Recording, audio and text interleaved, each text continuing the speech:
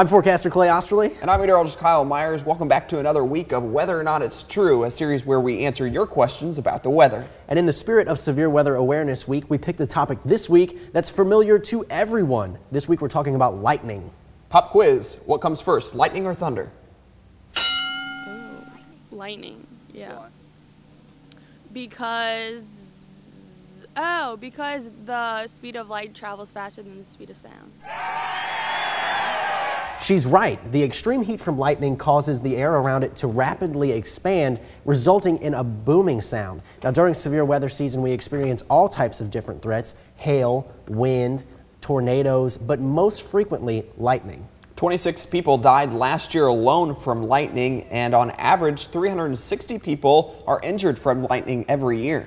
This week's question is one that we're familiar with here in the South. We've heard it for years. Can you be struck by lightning while taking a shower during a thunderstorm?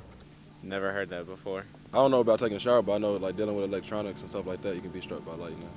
I have heard that. Normally that's going to be the first place where lightning will come out of, in the shower, so I really don't recommend taking a shower during a thunderstorm. Well, to answer this question, we turn to physicist David McGraw. Even shaving, for example, they'll tell you not to shave during an electrical storm. Of course, electricity will go through water, so you don't want to be in the shower when you're, during an electrical storm. The National Weather Service and Entergy say that even though it's unlikely that you'll be struck in a shower, you should still protect yourself by staying indoors and unplugging your appliances. To protect your appliances, any non-essential appliances like computers and televisions, the best way to protect them is to disconnect them. But once the storm has started and it has gotten into your area, you need to stay away from them.